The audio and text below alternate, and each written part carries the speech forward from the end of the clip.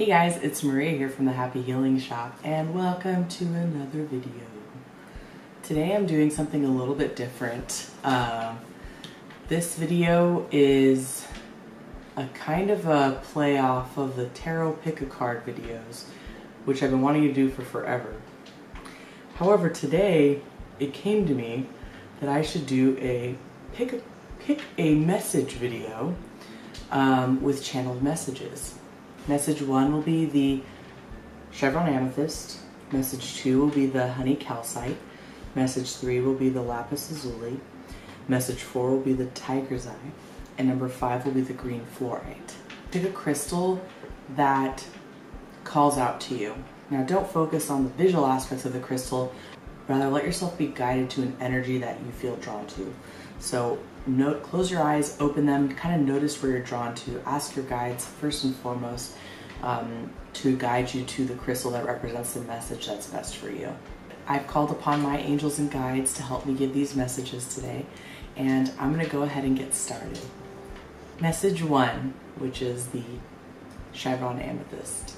So the message for the Chevron amethyst people, group 1, will be related to matters of spiritual growth via methods of spiritual practice, opening yourself up to higher realms, astral travel, things like this, opening your psychic senses, getting comfortable with becoming a spiritual being, having a human experience. What I'm seeing with this group is that they are torn between two worlds, if you will. A world that's more material and physical, the grind of today, the grind of the hustle and bustle of a physical job and a physical world and material possessions and overhead and rent and time management and all these things. And then a whole other world that's been kind of revealing itself in regards to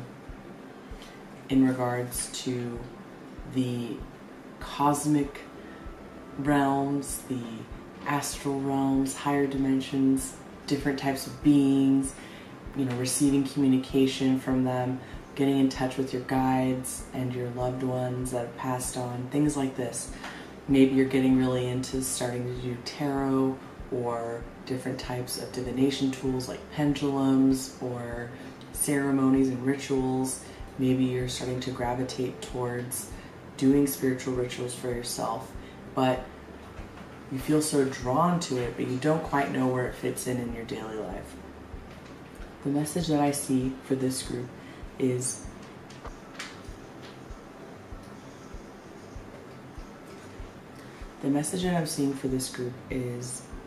to continue to build these habits in a special time set aside outside of your, let's say, material duties. So let's give an example. Take a look at the timeline of your day. You can draw it out if you want on a little piece of paper or something and kind of see where your time is laid out. Start from the moment you wake up all the way through till the very end of your day. Map out the key aspects of your day that you are consistent every single day, more or less. So let's give an example. Maybe you're waking up an hour before you have to go to work. You take 10 minutes to shower. You take 5 minutes to brush your teeth. You take 20 minutes to do your makeup, etc., right? And that block of time represents the getting ready for work time.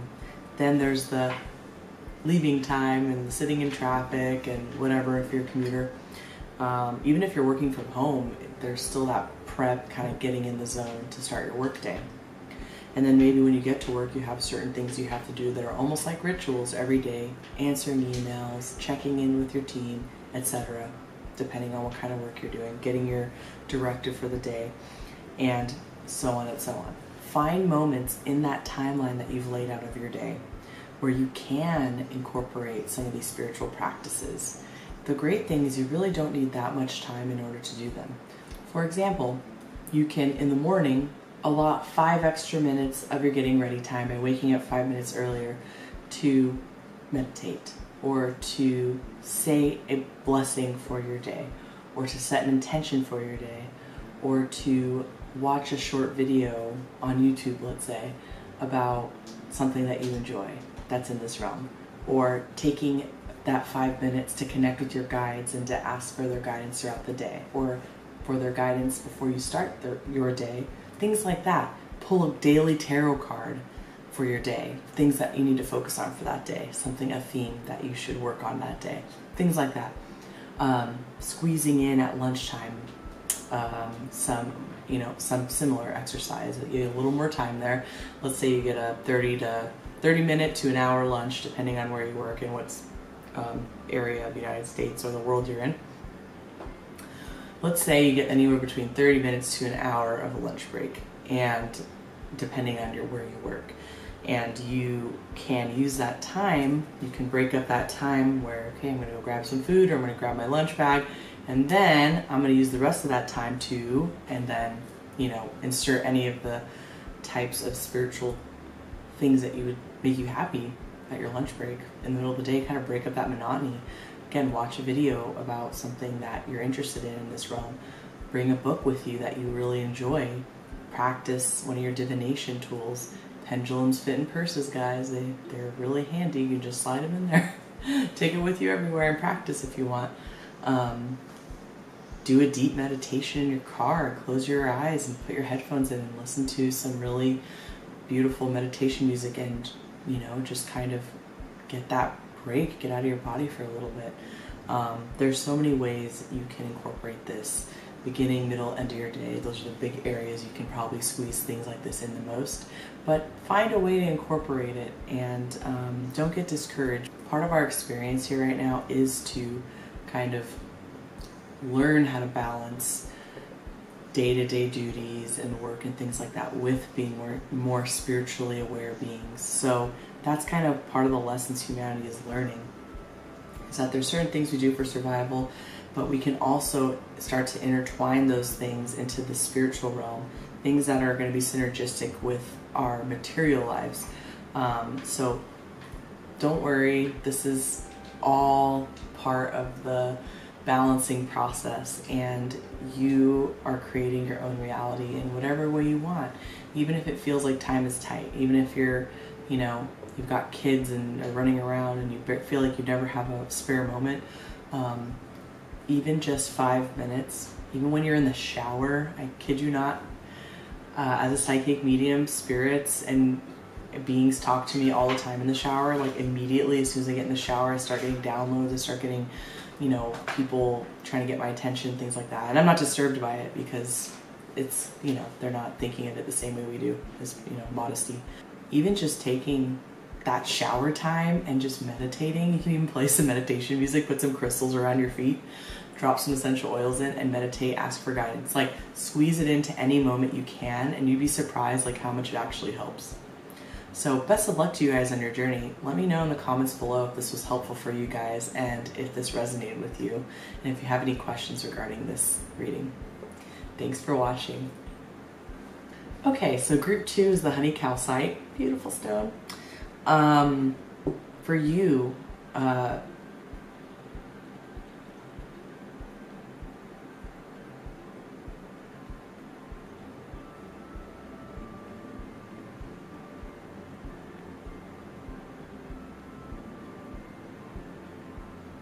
okay, so for this group, I'm getting that you've been bogged down by emotional issues, uncomfortable feelings, past traumas, stress, and feeling like you can't get past those perceived negative emotions, traumas weighing you down, kind of feeling like you're dragging a ball and chain around with you everywhere. It's kind of this weighed down feeling.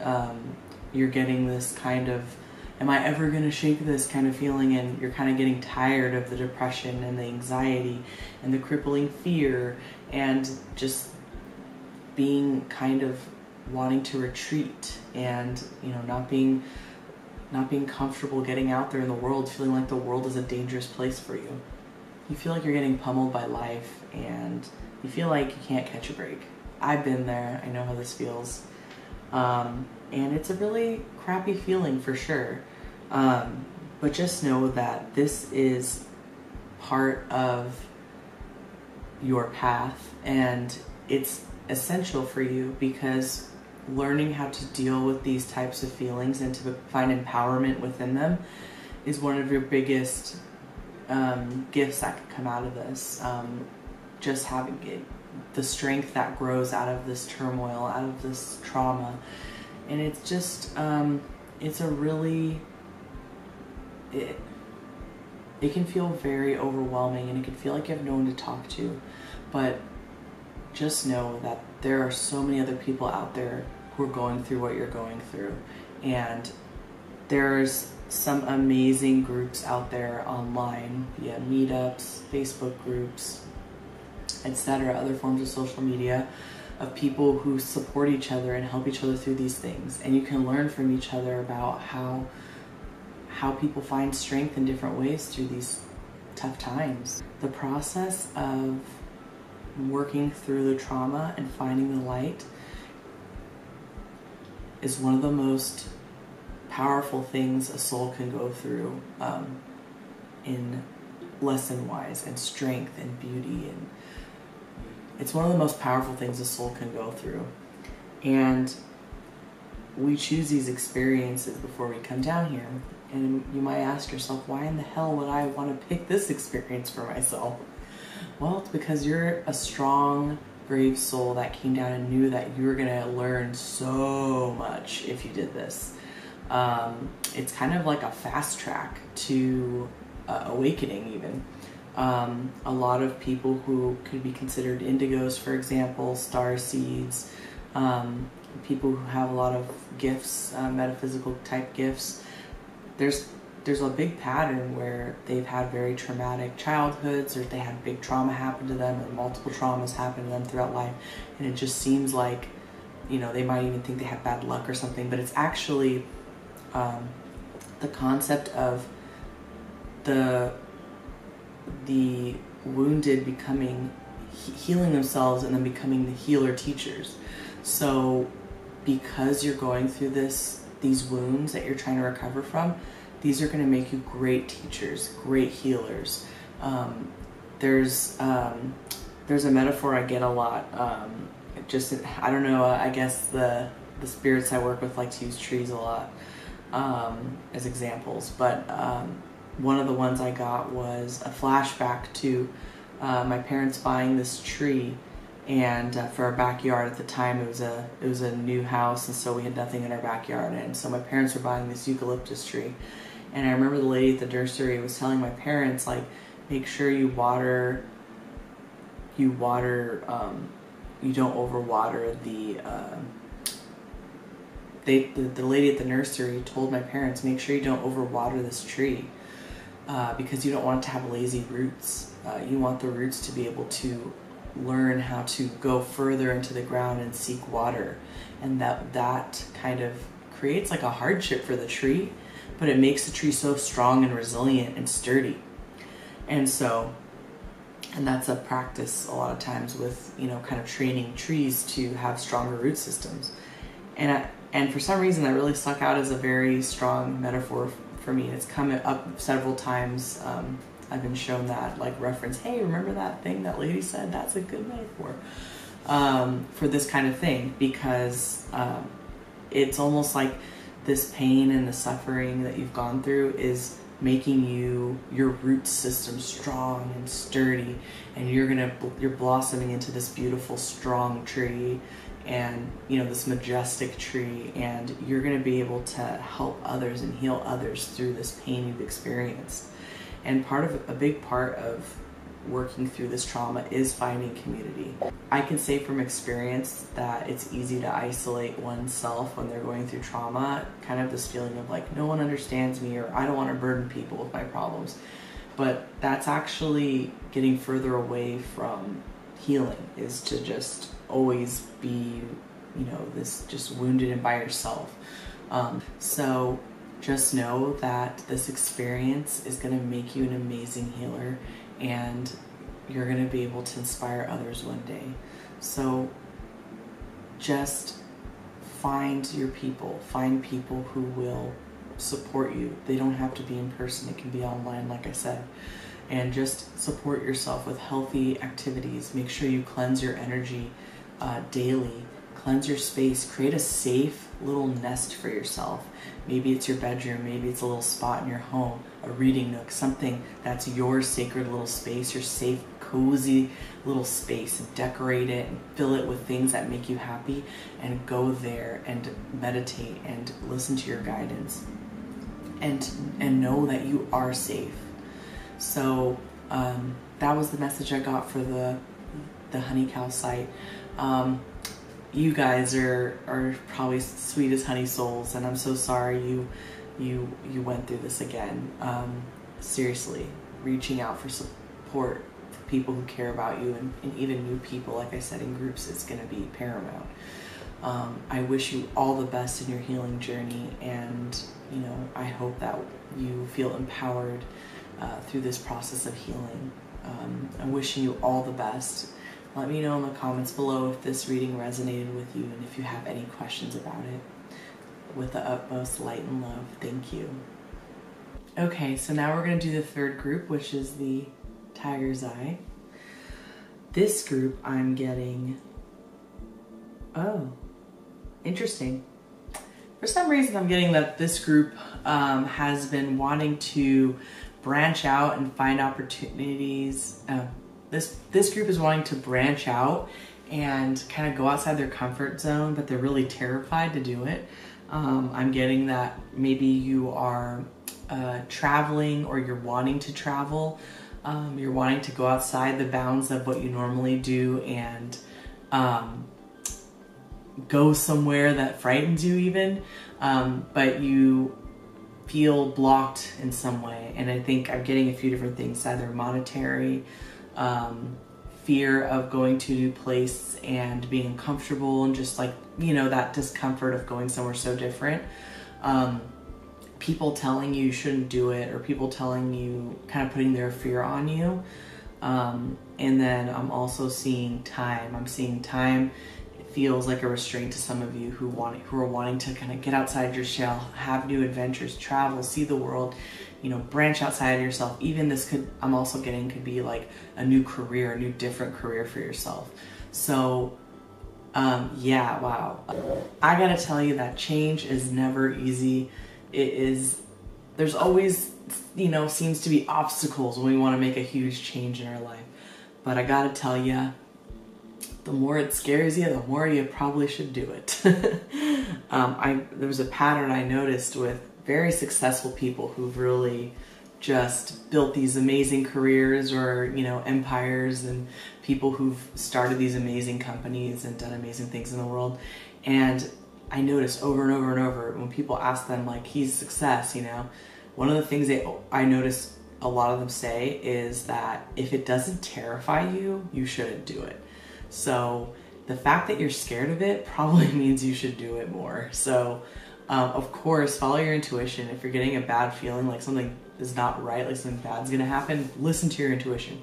But as far as just being afraid of failure, or being afraid of doing something different, these are the experiences that help us grow and help us like morph and change into like still ourselves, but just like an even more blossomed version of ourselves. And all these new opportunities kind of come up and show themselves with each new big step you take forward. So doing these uncomfortable things are so good for you and your growth. And it's funny that when you actually get a chance to do it, you look back and you're like, oh, that wasn't as bad as I thought. And man, this feels great. I can't wait for the next thing. So learning to empower yourself through these challenges are great. So make a list of these things that you're really wanting to do, and set a time and a date. Set a kind of a deadline for when you want to do this thing or these things. Even map it out in like a kind of a list or a timeline, and say, okay, These are the things I really want to achieve over this span of time. And, you know, check in with yourself about how you feel with each one that you list, and talk to yourself and talk to your guidance and listen to your response. Why am I feeling, you know, scared about this? Well, blah, blah, blah, blah. Oh, okay. Well, you know, I acknowledge those feelings, and I give love to those feelings. I send light to those feelings, but, you know, I want to accomplish this challenge that you put forth for yourself, let's say, by this date, or this kind of year or whatever. Set some sort of kind of standard or set some sort of goal when you're listing these things out. So yeah, don't be afraid to take that big step forward. It's part of your soul's path, and you're going to see. It's like a good Pandora's box. Like, like when you take the step and do let's say one of these things that you've been wanting to do but are too afraid of, all of a sudden the chest opens and there's just all these other opportunities that you wouldn't have seen before. They wouldn't even have been in your frame of reference or like in your universe unless you had done the one big gate opener, the big, you know, kind of big possibility opening session. Kind of opening the possibilities with this big event. So think of it that way, and like your life will just kind of be ever blossoming and ever expanding with each new challenge you take on. And I get the feeling that there are probably two different types of people who picked this reading, this channeling for this stone. Is one, people who kind of have taken a lot of risks, but they're like trying to step it up and take a whole other level of risks and try a whole other level of things, and they're like, oh man, I've reached my plateau of fearlessness, I'm feeling like I'm finally like scared of something. Oh, I've been afraid my whole life of doing these things. I've just always made excuses for why I'm not going to do it, and it's about darn time I want to do something, but I'm still so scared. So, you know, either way, do it. Like, seriously, do it. Again, from experience, I could say that the things that I pushed myself way outside of my comfort zone to do were things that I am so glad that I did. Terrified me, made me so freaked out, that anxious at times. But man, I grew so freaking much. It's like it's almost like I couldn't have seen it coming, like how much I would grow out of that. Like I knew it would cause me to grow, but there's just so many possibilities that weren't even on my radar. So do it. Have faith in yourself. Ask your guides for messages, ask your guides for advice. Channel your own guidance system and listen to it and make little steps forward. You know, start to prep for these things by taking small steps. And some of you might want to just start taking big leaps, and some of you might want to start just like going straight there. So however way you choose to do it, just, you know, give one thing a try and see how it goes, and then keep going. Hopefully this was helpful for you guys. Let me know if this resonated with any of you in the comments below. And thank you so much for watching. So this next one is for the Lapiz Lazuli group. And I'm getting that this group, getting an interesting like water energy with this group.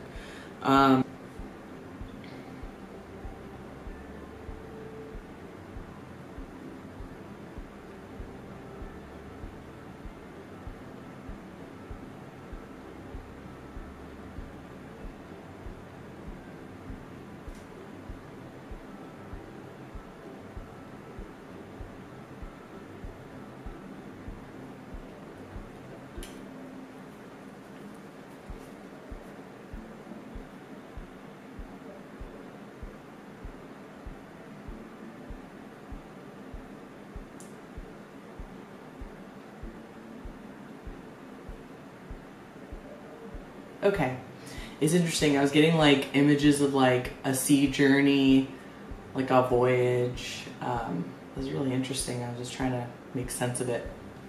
And then I got imagery of kind kind of family struggles.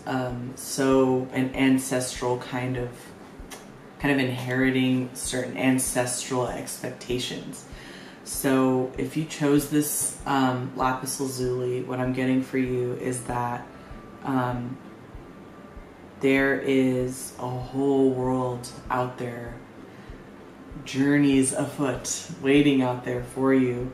But there's so many aspects of your life that are being kind of controlled, maybe sabotaged, guilt, maybe you're feeling guilted into not or doing things because of your heavy familial influence. Kind of having maybe a very big cultural family that they all stick together and they all have certain expectations and certain pressures and certain statuses and things like that that are being put on you, but you just don't feel like you quite fit in with that. You feel like you're your own person, but they're always trying to like push it out of you somehow. They're always trying to like make you discard that. You know, maybe you're being told that you're a disappointment because you're not doing certain things. Maybe you're being threatened even, like, we're not going to support you anymore if you don't do what we say. There's a certain energy of kind of repressing your bright, shining self because you are torn between who you want to be and who you know you are and who you want to be and evolve into, and the stability, I guess, of a tight-knit family, or even the suffocation of the tight-knit family and their expectations and the love you have for them and not wanting to let them down. This is something that is very difficult to deal with, for sure. It feels like you're stuck between a rock and a hard place. So what I'm seeing for you is that you can honor your family and love them, but you can't let them take your own life away from you. You can't let them stop you from being the person you know you are, from doing the things you always wanted to do in life. Because at the end of the day, you're not going to live as full of a life if you're not doing you. And it's so hard, and this is one of your huge lessons. This is a huge, huge lesson for your soul, is to work through this energy and to learn how to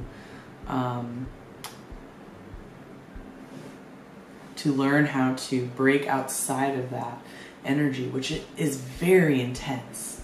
And I'm sure, like, there are families that some of you have families that are probably pulling out all the stops, and they know how to push your buttons. They know the guilt buttons. They're like, boop, boop, boop, boop, up. And then before you know it, you're like, okay, fine. And, you know, you're just constantly feeling like you're compromising your own happiness for the sake of the greater family. And it's not healthy for you. It was there for a time to kind of set the stage for the growth that you need to do. And so now the stage has been set, and now it's your time to start breaking through that. If it's too overwhelming for you, start small. Start with little things that help you to kind of gain your independence. And especially if you're an adult watching this, like I would assume most of my viewers are adults. If you're not an adult, I know it's harder to deal with this because you might be financially dependent on them, you're still in school, things like that. But where you can, try and find individuality, moments of individuality that you can express. So, but this reading is for people who are, let's say, adults for the most part. So that's where the context I'm gonna put it in right now. But if you are, like, maybe you're an adult and you're living at home because they've convinced you that it's the wise thing to do and you're going to save so much money, blah, blah, blah, but you just feel suffocated all the time and you just feel like, oh my God, I can't do this. Okay, I'm saving money, but my God, I'm not happy. So you need to push forward and to know that you're gonna have pushback.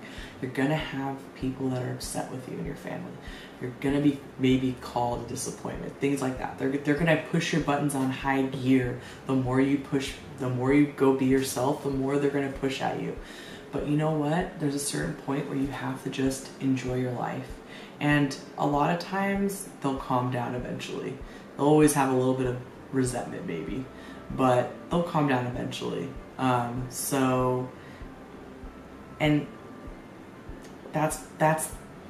this particular lesson is very annoying, I know, but it is, again, a great opportunity for growth, and you're going to feel so much better, even with all the knowing that you've disappointed family members and that maybe they're talking about you and judging you and gossiping about you.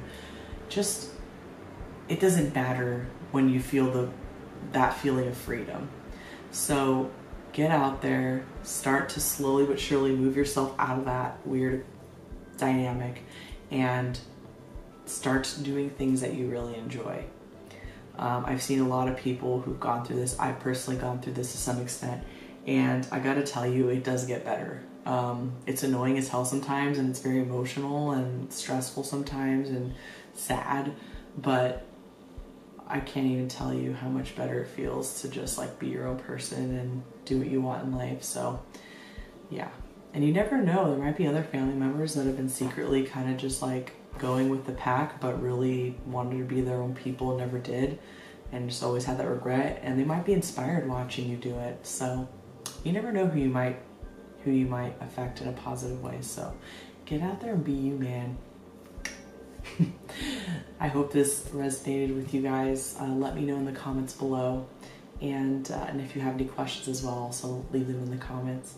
But thank you so much for watching. Alright, so I had to stop recording last night, and I'm picking up this recording right now for the last one, the 5th group.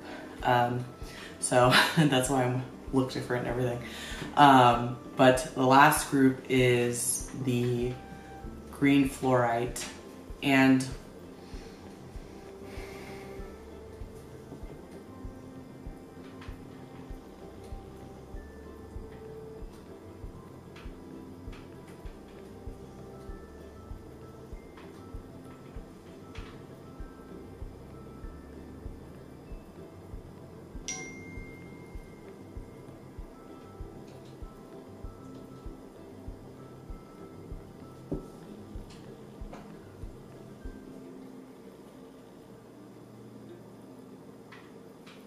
okay, so the last one is green fluorite, and what I'm getting for the green fluorite group is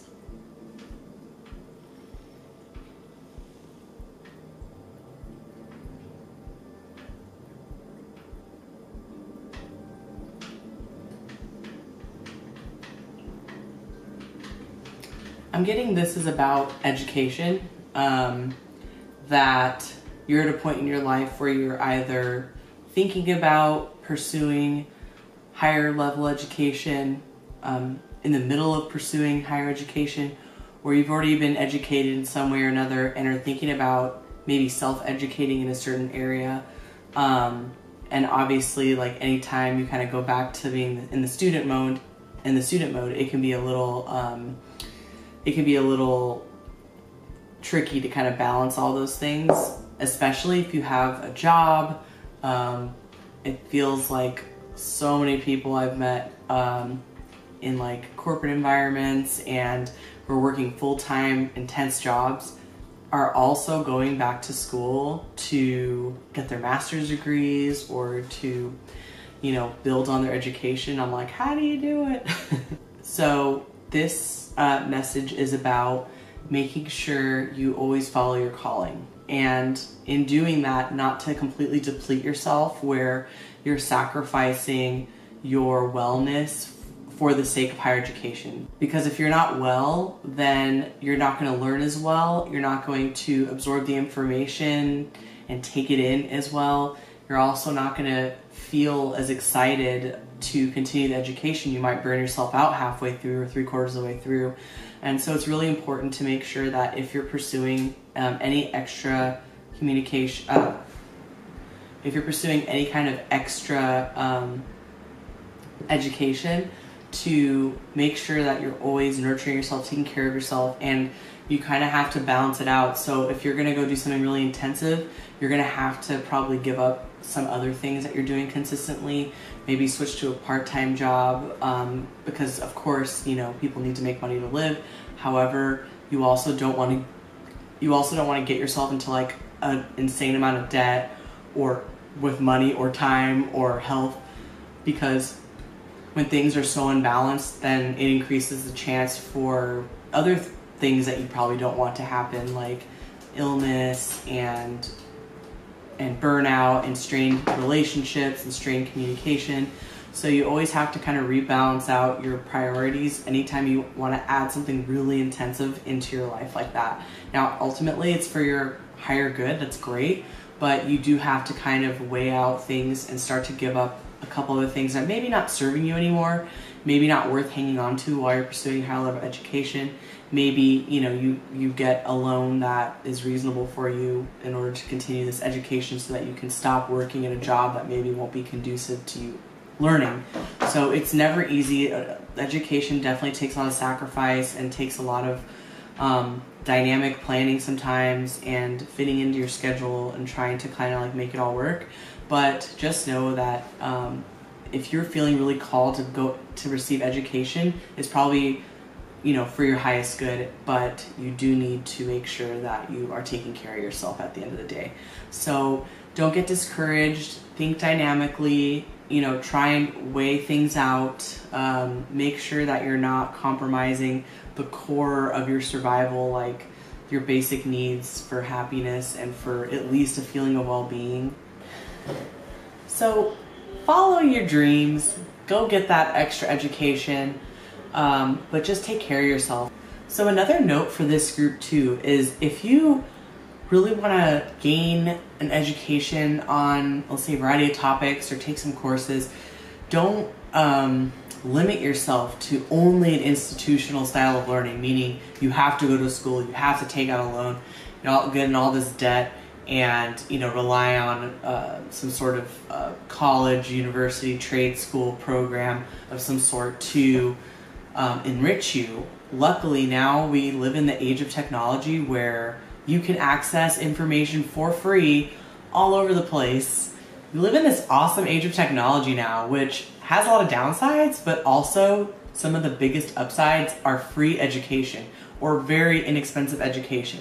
Online education is great because it's significantly cheaper. You can get a larger variety of information because there's just not as much overhead as going to a physical school, and therefore having to charge bigger tuitions to accommodate all the operations and expenses of having a physical building and all the staff. So I would highly recommend looking for some online programs or teaching yourself by curating the curriculum that you want. Go and find things that you're really drawn to and make your own curriculum and find and read everything you can on it. Buying books, even buying mini e-courses, all these things are amazing ways to get more of an education or learn about things you're interested in, and, you know, being able to go for it. So unless the program, you need a certification or degree in order to advance in that particular field, like explore your options, you know, and don't automatically think you have to get burdened with, you know, all of this extra overhead for yourself. For example, I wanted to maybe look into being a naturopathic practitioner or a holistic practitioner, but, you know, there's some really expensive programs out there, and I was like, I already went to architecture school. I don't know if I want to sit here and getting more debt, get more loans, all that stuff. So over the years, like over the last like 6-7 years, I've just been educating myself and learning everything I can about the things that I'm interested in, and I'm still able to help people. And it's really about the quality of work that you provide and your attitude and your ethics, and in this type of realm. If it's, you know, somewhere more institutional, you might need to get an institutional kind of more degree, because that's, you know, some areas still haven't really accepted more of the unconventional approach to learning and diplomas and such. So explore your options, don't pigeonhole yourself, and like I said, take care of yourself, take your vitamins, make sure you're staying hydrated. Make sure you're not drinking too much caffeine. Get some sleep. Weigh out your stresses and try and find ways to cut back on stress to accommodate for the more extra stress you're going to add on yourself by going through an education. I hope this was helpful for you. Definitely let me know if this resonated for you in the comments below, and if you have any questions about it. And thank you so much for watching. If you guys enjoyed this video, stay tuned for more.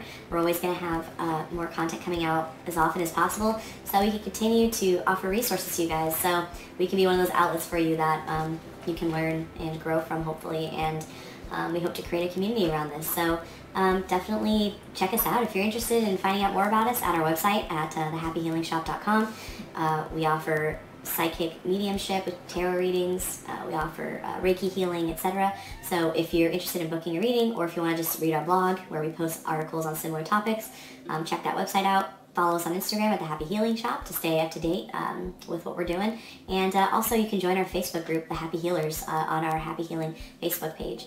Also stay tuned for more events. We usually have a monthly psychic night where we get together and do readings. People can get readings and eat and make some new friends and get to talk about all this cool mystical stuff and find hopefully a community and a family that they can feel safe in.